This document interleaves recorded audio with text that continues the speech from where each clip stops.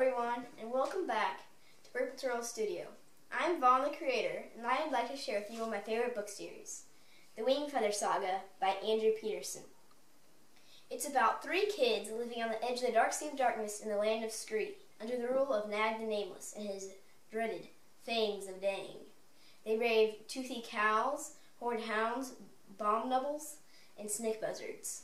Also re-releasing the first two books, On the Edge of the Dark Sea of Darkness and North or Be Eaten, in hardcover format. I put a link below in the description. Be sure to check it out. They're only available for pre-order though. And you can also read the sneak peeks in the links below.